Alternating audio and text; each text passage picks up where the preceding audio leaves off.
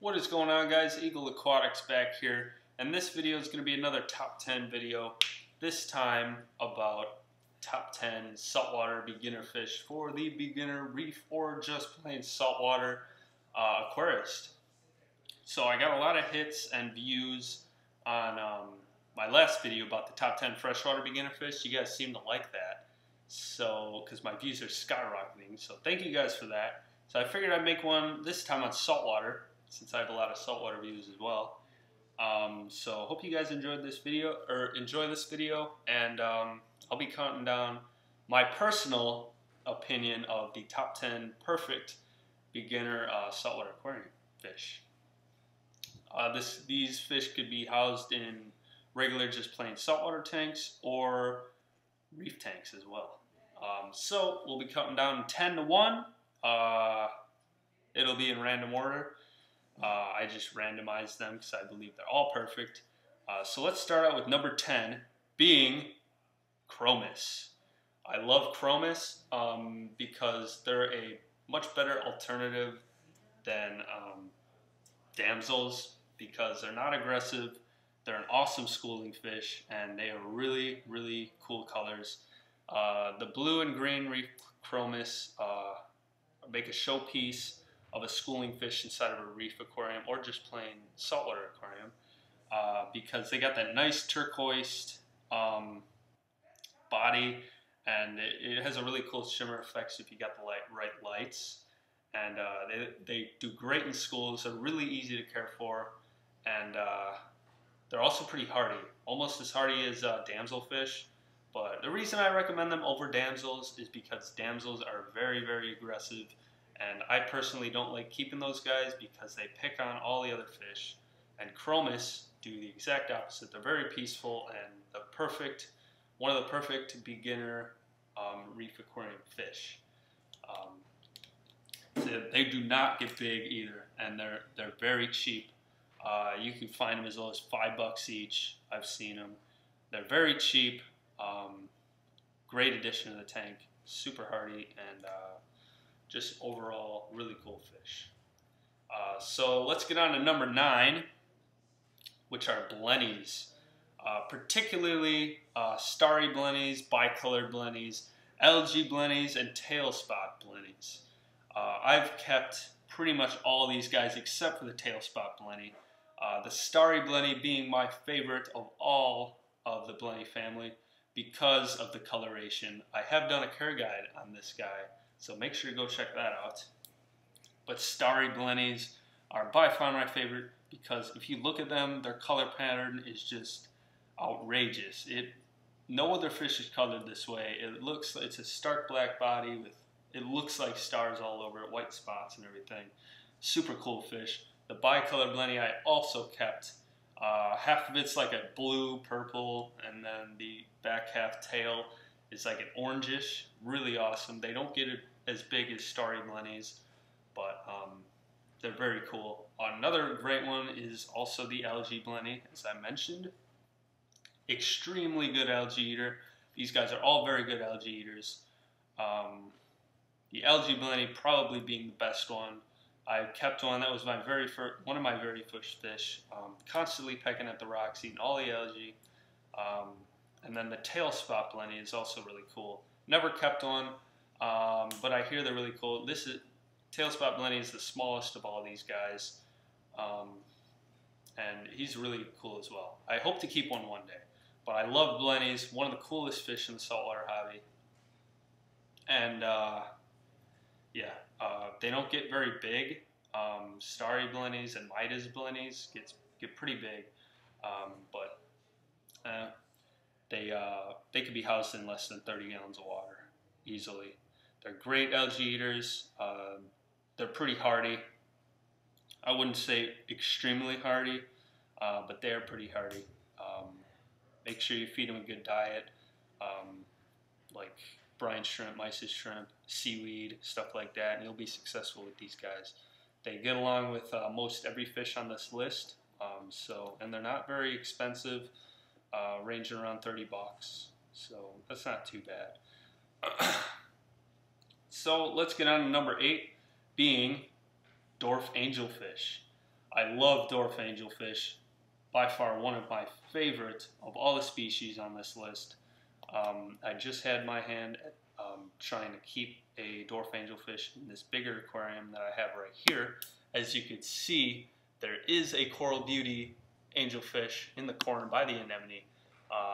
Probably one of my top favorite fish in this aquarium right now, mostly because of their personality and their colors. Like specifically, the best one for beginners are coral beauties and flame angels. I wouldn't really recommend the other ones because they are more prone to possibly nipping at corals. All these guys are prone to possibly nipping at corals. You either get one that does or get one that doesn't. Most of the time, they will not bother the corals. But you might get that one that does have a taste for corals, so just watch out. But my personal opinion, coral beauties and flame angels are the best for the beginner. Dwarf angels, dwarf is in their name, so they do not get very big. I think max around 4 inches, 5 inches. They don't require very big aquarium.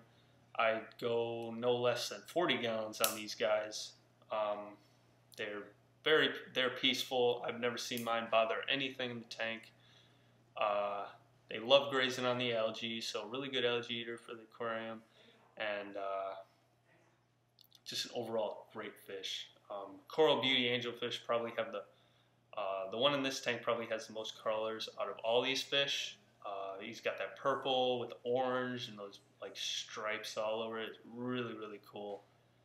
And the flame angel, oh my gosh, just orange, bright orange, black stripes. I mean, a showpiece for a mid-sized reef aquarium. Perfect fish. They're really cool. They are a little more pricey than the rest of the fish on this list. Ranging to about $40 to like I think $70 for a flame. But more realistically, probably around 60 bucks. But it's definitely worth it. These guys are very hardy. Mine, when I got him, he actually had an eye infection, so he's actually blind in one eye, and he managed to survive all of that. So I would say they're a very hardy fish. They're super easy to take care of. Mine eats all the flakes, all the stuff I feed the tank. They love eating algae. And but the only thing with these guys, one to a tank. You cannot put another one in. They will fight. They probably will kill each other. And you can only have one in an aquarium, just like clownfish. So definitely don't put another dwarf angel in there with them, with the one that's already in it, because it will not go good. So that's definitely keep in mind. But great beginner fish, in my opinion. The next one on this list being the Royal Grama.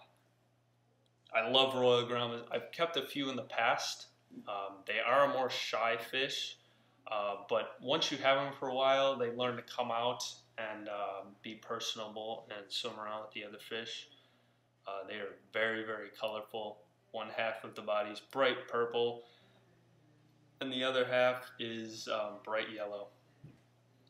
Super cool fish. They don't run you a lot of money. They're not very expensive at all. And they're the most peaceful of all of the basslets. I don't really recommend basslets for the beginner because they are very aggressive, just like damsels. But the Royal Grama is a basslet, but it's not territorial or aggressive. At least the ones I haven't kept. I haven't heard of anybody complaining about their aggression to other fish. So it's definitely an awesome fish. They have super cool colors. They are reef safe. And yeah, they're not aggressive like other basslets. So yeah, really, really, really cool fish. They'll probably run you around 15 to 20 bucks. But yeah, highly recommend that guy too. Next fishes on this list goes to gobies.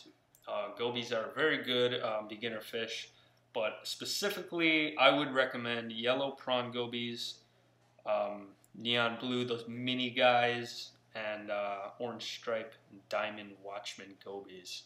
I've kept a lot on this list. I've kept the yellow prawn goby. Very, very cool fish. They'll dig like a little burrow in the sand you could get all these guys with a pistol shrimp, which is a super cool duo if you're willing to take the chance on a pistol shrimp. Um, but yellow prawn gobies are really cool. They're not very expensive. They are pretty hardy and easy to feed. And they got really cool colors and a cool personality. They'll peek out of the hole and like dart after food. It's a cool bottom fish, more for the reef. Neon blue gobies are really awesome. They're really tiny, but they are very hardy, and other fish don't bother them as you think they would, but they don't because these guys clean the other fish off. I've kept one in the past. They're really cool. They're really tiny. They got that striking like electric blue line that goes down them, and a really cool fish. The orange striped goby, I have not kept this fish yet, but it is really cool. You got the spot on the dorsal fin, and they, I think, are known the best goby to host the tiger pistol shrimp. So if you want a pistol shrimp, get that goby. And the diamond watchman goby or the sand sifting goby, also a really good choice too if you want him to sift through your sand bed, keep it clean. He's a really cool fish. I have kept one of these guys in the past. Not the easiest fish to keep because he is a little bit of a picky eater, at least in my experience. But they're really fun to watch. Really unique fish, and yeah. None of these guys are too expensive. The Diamond Watchman's probably the most at like $35, $40. But gobies are definitely a great beginner fish. Next one on this list, I may get some hate for this one, but I'm putting tangs on this list. If you're a beginner and you have a big enough tank, I'm talking like 75 gallons or larger, then tangs would be perfect for any tank like that. I love tangs. I have this purple tang in there. I rescued him from Petco, and slowly becoming one of my favorite fish of all time. They're so cool, and they're so easy to take care of. Just a super cool fish. Tons of personality, always swimming throughout the whole tank. Just awesome. The reason I put them on this list is they're so easy to care for, and they're very hardy. I got this tank from Petco. All of his fins were torn up. He might have had a disease. I don't know. Nobody was buying them. I was watching him for months. Decided to pick him up. Got him super extremely cheap, and he's a prime spec of a purple tang now, and worth like 100 times his value that I purchased them for. But the specific ones I recommend for the beginner, if you guys have a tank big enough, is the purple tang like I have, yellow tangs, coal tangs, powder blue tangs, and they're all really good. Coal tang probably being the smallest and better for maybe a little bit smaller tank. Purple tangs are very expensive, unless you can find them at Petco for like 20 bucks, which is what I got mine for. But otherwise, if you get a prime spec from a nice LFS, they're going to run you about 200 bucks. But yellow tangs are around $40. Powder blue tangs are pretty expensive too, but they're so easy to take care of. They are more aggressive and can't live with every fish on this list. You got to house them with bigger fish like these dwarf angels and the two wrasses I have and the maroon clown. He won't bother those guys.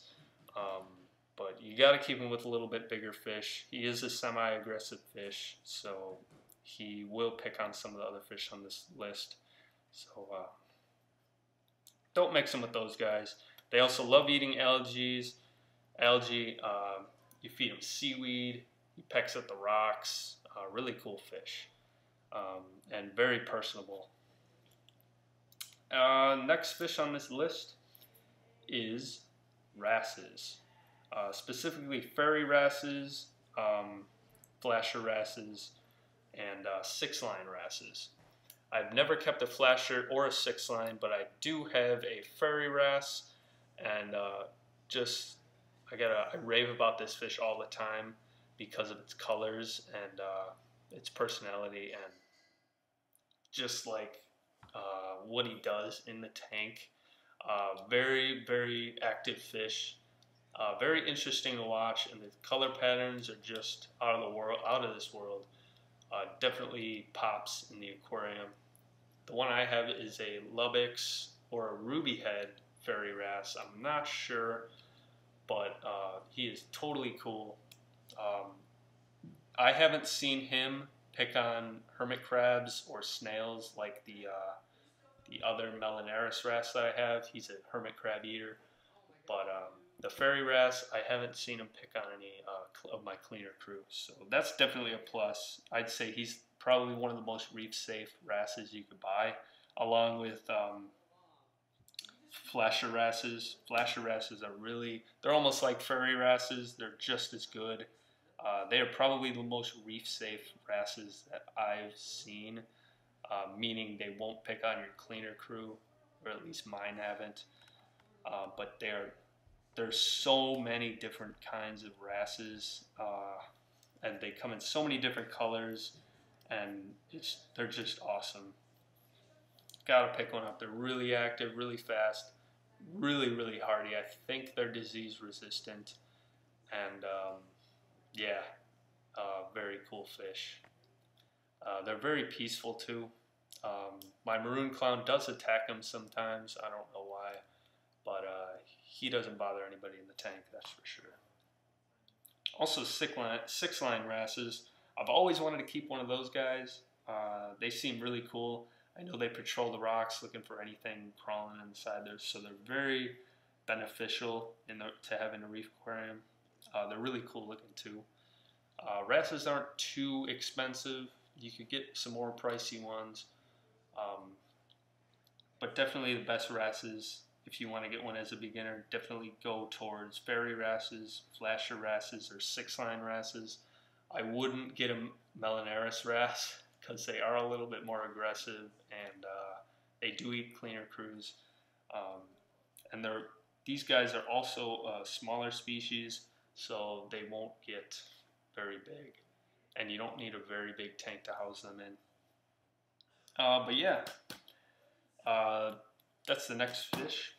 And then, of course, can't have a top 10 beginner fish without cardinal fish. Probably one of my most favorite saltwater fish of all time. I kept Banggai cardinals in the past. If you guys go back my BioCube series and early in this tank, they're awesome.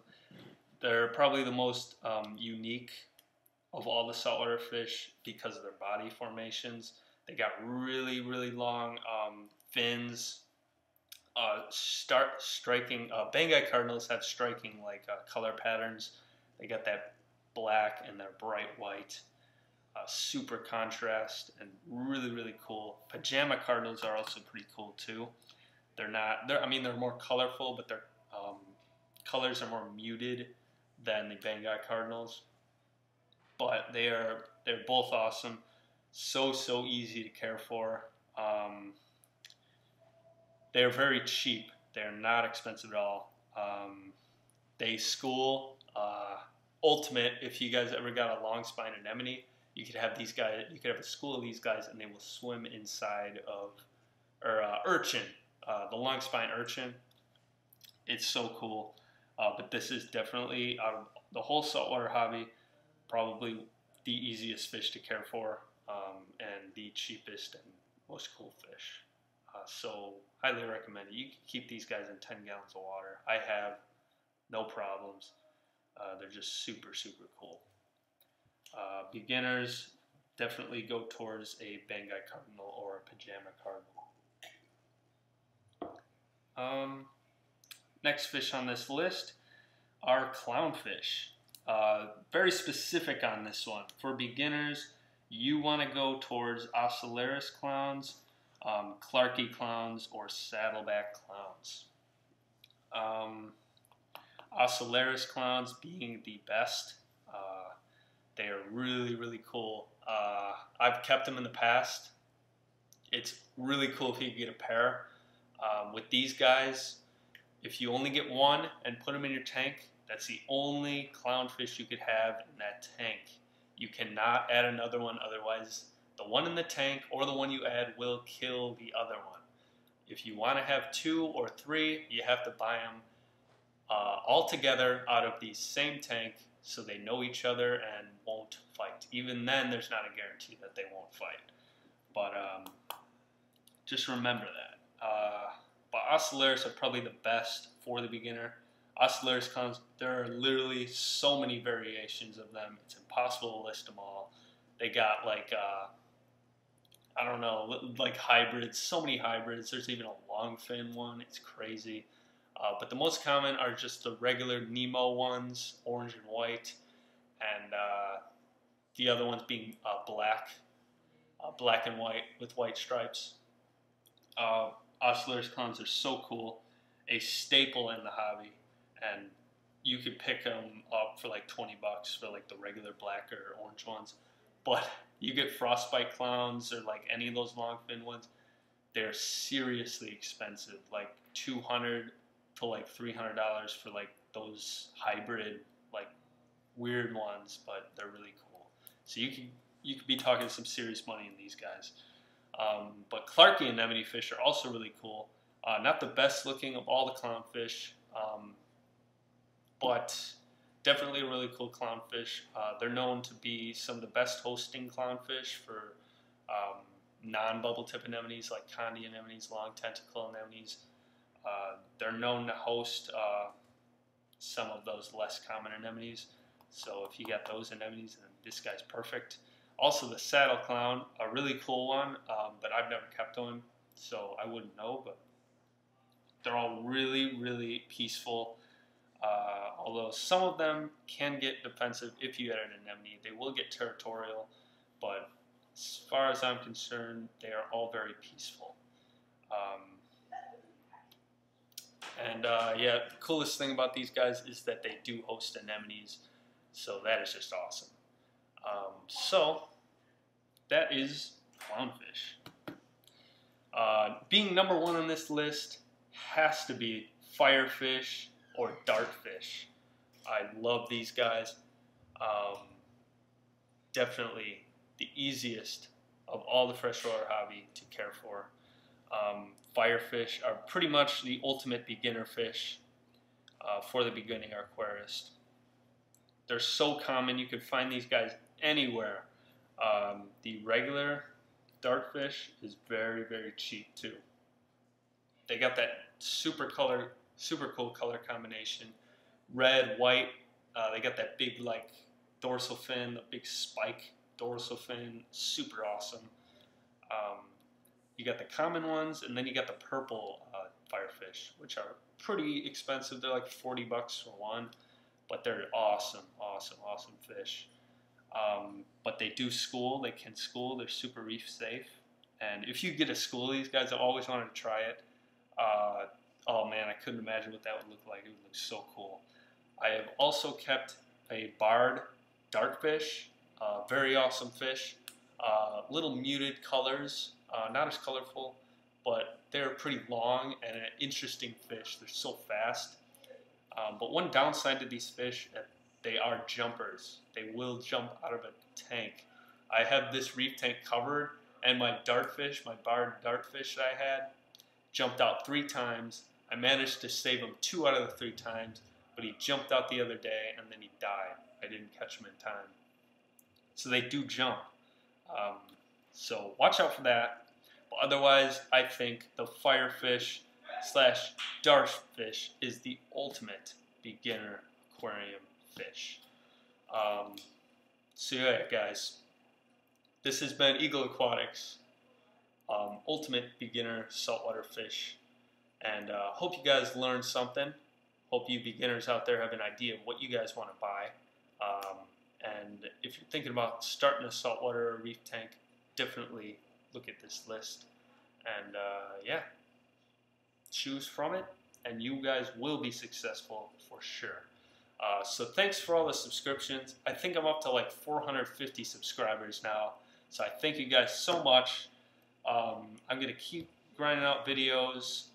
Please, I want to hear what you guys want me to make a video on. I need some ideas. I come up with a lot of ideas, but I want to know what you guys want to see. So definitely leave a comment below if you have any questions about anything. Fish, tanks, equipment, freshwater. Leave a comment down below. I will answer it every single time. So yeah, thank you guys so much for watching. Hope you guys like this video. And one other thing, you guys have been commenting, Eagle Aquatics, are you on Instagram? I am now. So look me up on Instagram. It's at Eagle Aquatics. No underscores, no spaces, no uppercase letters, just Eagle Aquatics. I will come up. I don't have posts yet, but I will be posting soon as I get some followers. So make sure to find me on there, follow me, and yeah, you guys will see stuff that's not always on my videos. So yeah, guys, see you guys next time. Like, comment, subscribe, and I'll see you.